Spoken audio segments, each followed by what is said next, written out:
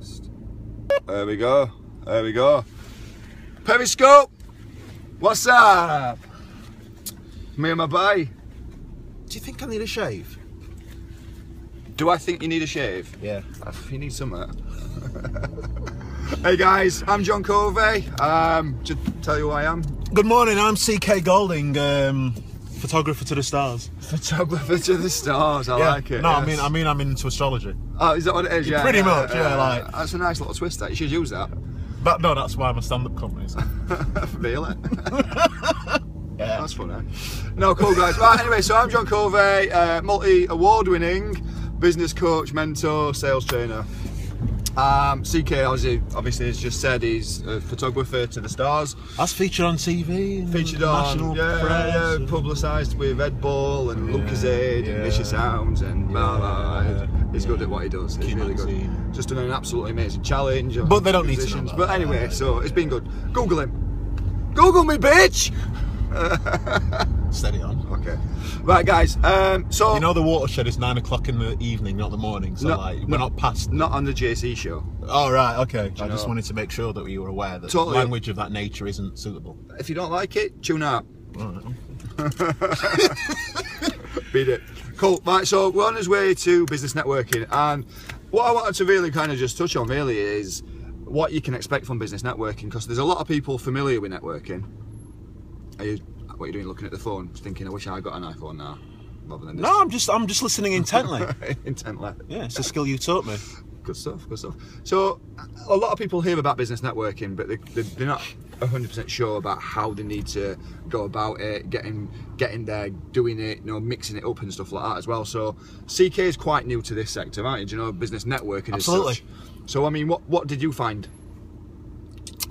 I found, like anything in life, it will be as difficult as you wish it to be. In all honesty, do you know what's ironic about it? You kind of know me, so people are my thing, so I'm fine. Like in a room full of strangers, but within the context of business networking, when there's this undertone of business exchange, service exchange, it's kind of that element is new to me. So it kind of felt, uncomfortable. I guess. Yeah. And and it was a stretch. It's not necessarily something that I'm used to in that context. Like, Pete, give me a room full of strangers in the entertainment world, fine. But within the context of business exchange and ideas, that was quite new. So. Totally. And this is the thing. I mean, what you can expect from when you go business networking, this is what you usually expect. You tend to find a lot of people who already know each other standing in a corner talking to each other, and all the newbies that are quite new to this and they don't fully understand what they should be doing are kind of stood on themselves. And it's about engaging with them. Feet watching. Yeah. It's about engaging, pulling people together. And do you know what, can I just interject? Do you know what I've noticed? That everybody pretty much feels the same way, and you'll never once approach someone and they'll be like, what do you want? Everyone's generally what, because everybody understands that if you go up and talk to a stranger, they appreciate that in itself is quite a thing, so they'll often just embrace you and they'll start talking. So if you overcome that, that's what I found. I don't know if you agree. No, absolutely. And I mean, you've got to go with an agenda, and I think that's the biggest fundamental flaw that people find, is that they rock on down to this networking because they've been advised that they should go there, but they don't really know what to expect. They don't know what it's going to be like. They might get a little bit overwhelmed when they see a room full of 30 plus people, all confident, suited and booted sometimes. Or you can come like CK with his mum's blouse. And Paddington Bear's trousers. And they just don't know what to fully expect from it, so they feel like really, really overwhelmed by it all. And what you've got to understand is you need to go with an agenda. You've got to go with a rock solid idea of what you're going to say, because otherwise you're going to get up and you're going to be shaking like a shitting dog. Watershed, mate, watershed. There ain't no watershed on live broadcast on Periscope. What do you reckon, guys? Leave a comment below. Should I stop cursing? Do you think it's unacceptable for a man of his stature and standing in society to be using language of this ilk? Ooh, ilk. That's my word. No, mate, I clearly, every word you know beyond one syllable, I taught you. Evergreen. 2 syllables, I taught you. You taught me. Oh, it's 3 syllables, that's where I'm going wrong. Well, don't listen to this guy. Don't listen to this guy. Yeah. But no, right, so you've got to go with an agenda. Do you know, go networking with an agenda. Do you know, who do you want to get a connection to? If you're going to go and, for example, you're going to go networking, I really want a connection into anybody at Waitrose in their marketing department. Can anyone hook me up with Waitrose. This is what I do. I do this, this, and this, and I really want to get into Waitrose. If anybody knows someone there, I'd be massively appreciative of an introduction to them. That's a powerful route into networking. And talk us through why that's more effective than going carte blanche with no real agenda. Well, it's like anything in life. Do you know, success rewards organisation. And so if you go and you're organised with a plan and an agenda, you will find it successful. There's so many people walk away from networking saying it doesn't work, but they don't go in agenda. That's why they go, they show the face, and they just say, this is what I do this, and this, and my name's X. So it's the same principle, I guess. What you're saying, Johnny, is goal setting, isn't it? Yeah. Have you shared the analogy of those students? 10 of them set precise goals. I've not, no, but I mean, it's not relevant.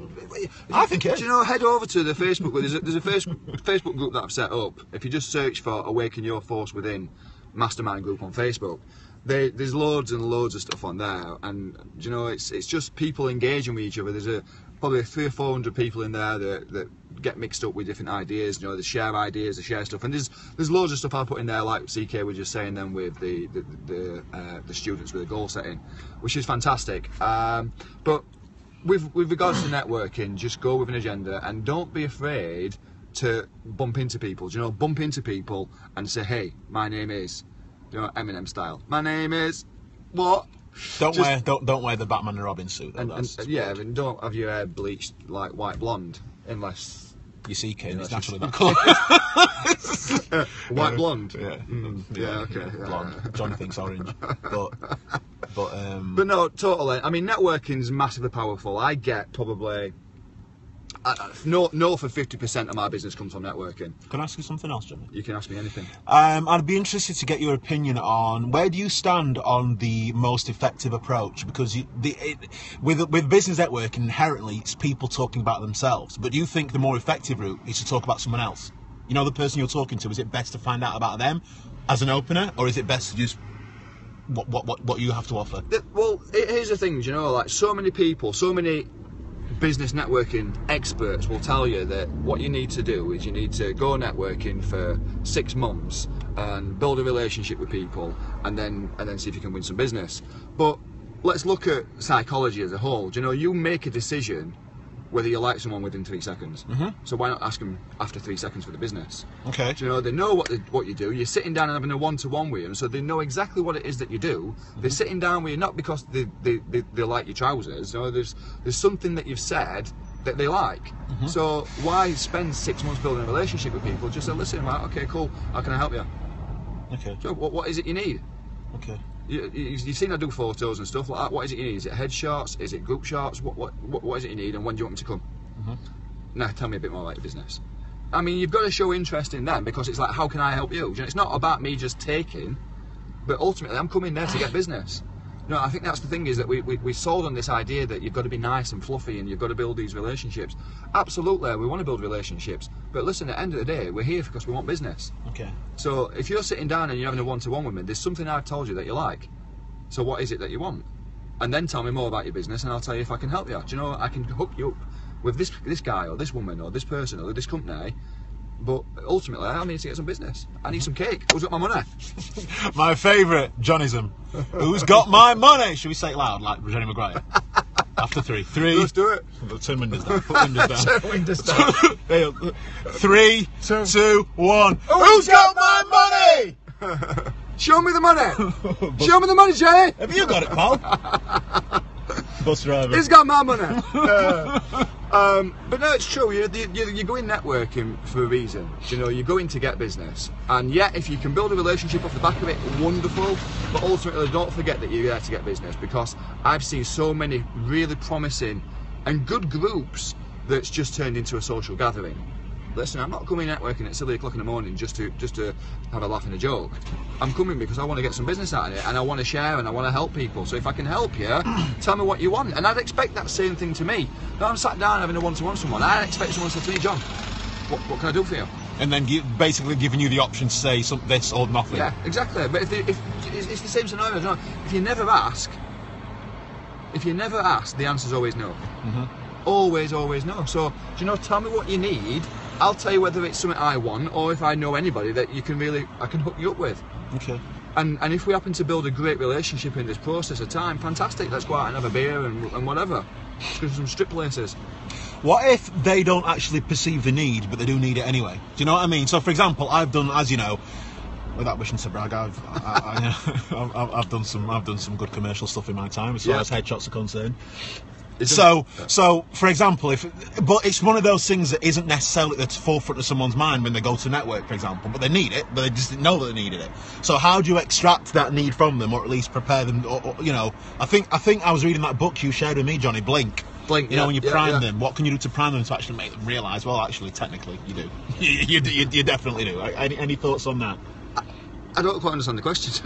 Is it me just? It's just me again. Do you mean your services or anyone's Yeah, services? well, yeah, mine or anybody's, because you know, if I'm oh, then again, you're talking one to one where they've actually chosen to talk to each other, so they can't in that circumstance, and they know what they need. So but at the end of the day, listen, right, we've all got a purpose for going networking. Yeah. So we've gone because we want to get some business. Now that could be for your own company, or it might be that you're an employee of somebody else's company. But ultimately, you've gone to get some business. Yeah. So ask them for the business. Do you know, I sell software, for example, let's say that. So I'm going to sit down with you. I sell the UK's hottest accountancy software. Yeah. So I'm going to sit down with you, and I know you need accounts. It's a given. Do you know, the services that I'm providing you, you need it. You've got to have it. At some stage, you're going to need to make sure that your books are in order. Yeah. So I'm going to ask you, listen, what's your problems? What do you find your problem at the minute with your accountancy? Do you know, what's the issues that you've got? Is it the paperwork? Is it the time? Is it this? Is it the flexibility? Is it the fact that you've got to do it on paper-based stuff? I'm going to find out straight away. Do you know, what is it? Mm-hmm. What is it? And then don't pitch them a product or a service, pitch them the solution. Right? Yeah, absolutely. Pitch them the solution to it straight away. Can't get out from this road, actually, can I? Do you need a solution? I need a solution. I need an exit. I need like a Matrix at the moment. Give me an exit. Come on, tank. Sorry, man, I don't drive. No. And so that's the stuff, do you know, but it's easy for you to just go along, build a relationship and not get anything in return. But what you need to do is you need to give as well. And I'm talking a lot about selling there, do you know, straight away. People make that decision. 3 minutes of meeting you, they made a decision. We know that, yeah? Yeah. So 3 seconds. What, that's a minute then? You do. Yeah, sorry, 3 seconds, yeah. So you know whether they're going to like you or not, whether they're going to buy from you within 3 seconds. Why spend 6 months building a relationship what you can close in 3 minutes? And this is the problem that everybody faces, is that they spend way too much time trying to get a sale in. You know, they're scared that if I push it too hard, people's going to fall out. They're not going to like me. They're going to think I'm pushy. Who cares? Do you know, it's not about that. It's about you've got a service and a product that they need that is fantastic. The only reason you're not going to push that product is if you don't 100% believe in it yourself. If you 100% believe in your product, you're going to ram it down their throat because it's good for them. You know, this is a service, this is a product that they want, they need, they know they need it, and it's really, really good for them. So I'm going to push you. I'm going to push you to make a decision on this. And you've got to be the same way. But ultimately, what I'm saying here is that don't forget that you need to give back. Do you know, if there's a printer in the room, don't go to Vistaprint and go and order some business cards and flyers. Give it back. Give it to the group. Give it to the people in the group. Give your business back there. If they ask for somebody who's a connection, give them a connection. You know, try and go out of your way a little bit to give them a connection. That's how you build a relationship. The relationship is not about you liking each other, going out and having food and stuff and a few beers. That's friendship. That's not a relationship. Your relationship is I'm going to help you succeed in your business as much as I'm going to succeed in mine. I'm going to give more than I actually get, but ultimately I'm coming to get. So let's roll. So, yeah, that's your business networking. What you need to do is you need to expect that you're going to have to break some comfort zones. So you're going to have to expect that you're going to have to get in the group and you're going to have to muscle yourself into people. You know, there's going to be people what's been there before, what's got a relationship already, who's stood in the corner and they're talking to each other, and you need to like listen, just bump yourself into them and just say, hey guys, I'm John. Multi-award winning coach. Yeah, what do you guys do? What do you do? I'm John. Yeah. And I mean, I wouldn't jump in straight away and say I'm John, I'm a coach. I'd jump in and I'd say, hi guys, I'm John. What do you guys do? Can I just what I'd like to do at this point is because it's actually quite liberating if you just try it. But if you try it, I mean, Johnny does it all the time now. He almost lives and breathes it. But if you try it incrementally, so you know, spend an hour every day, not caring what people think about you, then slowly grow it up, because it's actually quite liberating. I'm not at Johnny's level yet, but in the times I've tried it, it's liberating, isn't it? When you don't care. It's because there's just less worry, less anxiety. You're not worrying about what people think, and because of that, you're less stressed. You're more relaxed, and it just feels. You can be yourself. Pretty much, and it honestly, because. Ironically, worrying about what people think isn't necessarily healthy, because it's just a cause for anxiety and stress. And so basically what I'm saying is, Johnny, talk people through when you got to that point when you just didn't care. I remember we were sat in your office and you just said, okay. It's something that everyone struggles with. Do you know, people have this fear of what people's going to say to them. Do you know, if they expose themselves too much, they get really kind of scared of what happens if they don't like me. Do you know, what if they say no? What if they say no? They reject me. Yeah, reject me and stuff like that as well. Or what even worse, what happens if they criticise me? What if they think that I'm wrong? Do you know, what if they start hating good on enough, me? Yeah, I'm not good enough. So we have all this doubt circulating around us all the time. And it's like anything, do you know, when we get that frequency right and we start getting that attention to us, we naturally will find people criticise us. Because criticism is a fantastic thing to allow you to grow.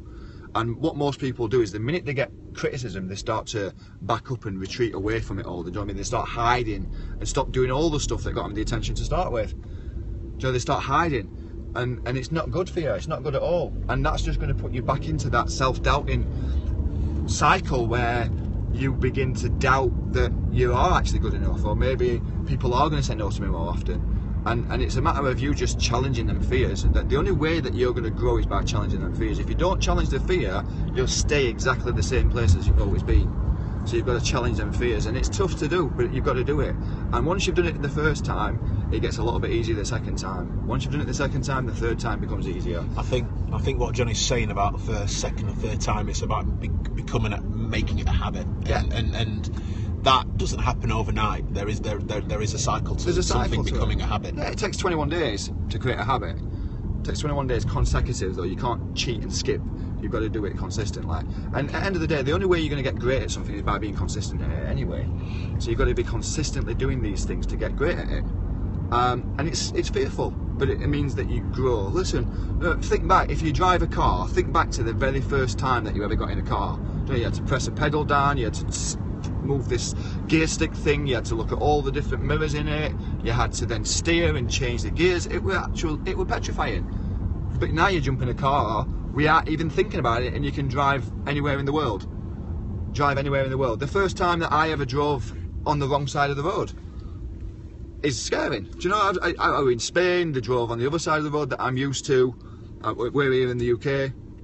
And it's just scary at first, but then once you've done it for an hour or so, it becomes more comfortable and you become more confident at it. And that is exactly the same as this. Just get the confidence levels up, just keep on going, keep on pushing, keep on driving forward. But you must make sure that you go with an agenda. The very last thing on networking, and this is probably the pinch of the deal. Now, this is what makes the biggest impact, is that what you do after networking. Now, most people, they'll meet a contact, they'll exchange the cars, they'll have a one-to-one, they'll do all this stuff with each other, and then they leave it. They'll let them drift away, and they might not see them then for another 2 weeks or a month. Allow them to give someone else their money. And then, they're allowing someone else to go and collect the cake off them. Someone else has gone on there to go and collect it. No. So the most important thing that you need to do is follow up with them. So literally follow up, and if it's early enough in the day, follow them up the same day. So if you're networking at 7 in the morning, 6:30 in the morning, or even 9:30, something along them kind of lines, by 2 o'clock you need to be phoning them up. You know, we met this morning, fantastic to meet up here, let's grab a coffee. Let's find out how we can really help each other. Let's grab a coffee. And then go and lock that business in. But equally, introduce them as well. And you said that was the final point, but I've got a sub-branch off that, because I know, and this is, Johnny always says things that make me look at things differently, and I know there's a high proportion of people who's listened to what you just said about following up 2 hours later, and there's going to be everyone shouting at the screen, "That's desperate!" But Johnny has a counter to that's desperate. Yeah, we are desperate. I am desperate. We're all desperate. This is Johnny. It's just like, of course, I am desperate. Get out of that mindset that you're desperate, because you are. Guess what you are? Get out of that mindset that you're not desperate. That you're not desperate. Yeah, because you are desperate. Do you know, you could have 20 million sat in your bank account, but you're still desperate. You're still desperate. For another 20 mil. Because you want more. our natural instinct is to grow. So we want more. We want to run faster, jump further, reach higher. We want more. It's his natural instinct to grow. So we want more. Now, if you have to be desperate, be desperate. Do you know, just do whatever it takes. That's my little mantra. Is what I call wit. Is whatever it takes. Using your wit, whatever it takes. Do you know, I was doing one of these videos yesterday, and I got pulled up by the police. Now, the police were in the right, and I was in the wrong. Or I saw it as I was in the right and they were in the wrong. But I could have sat there for 10 minutes arguing with him. I didn't. I begged him. I'm sorry, officer. I'm sorry. I didn't realise. I apologise. I didn't beg like that. I just said, listen, I'm sorry. I didn't realise. I apologise. And he were fine. Do you know what? Okay, get on your way. Now, what I could have done, I could have stood there for 10 minutes arguing with him, saying, well, I think you're wrong. And he said, no, I don't think you're wrong. I'm the law. I'm Judge Dredd. Do you know? Just do whatever it takes. Do you know? Whatever it takes. And if people think they're desperate, who cares? Do you know what? They're paying for your Ferrari. Are they buying your house? Are they paying your mortgage? Are they paying your rent on your apartments? Just do whatever it takes. This is the biggest difference. You're going networking because you want business. So follow them up and keep on following them up. I'm not sure what this joker's doing. Oh, it's because there's this coming out. So on that bombshell, we've got a big fire engine behind us. So we're going to say ciao for now. I hope you've enjoyed it. And if you want to find out more about me, you can check me out on Twitter. I mean, for the record, it's not a big fire engine, it's a standard-sized fire engine. I didn't want you thinking there was like a double-decker fire engine kind of. It depends on where you were. I mean, like, if you live in Bellamore, it might be smaller than that. You never know. But guys, listen, if you want to follow me, check me out on Twitter. It's at John, without the H, it's Jon _Covey. And CK is on Twitter also at CK Goldiing, which is a double I in the Golding. You can obviously look me up on my website. Google me, bitch. Just find me on Google. He's got a problem with language, CK. JohnCovey.com. And I hope you've enjoyed this, guys. So get networking, get some business in. It's been a pleasure. Thank you for your time. Have a wonderful day. Be desperate. Be desperate. Be desperate, John Spartan. Awesome. We're going to try and stop it, but I'm driving at the same time here. So let's.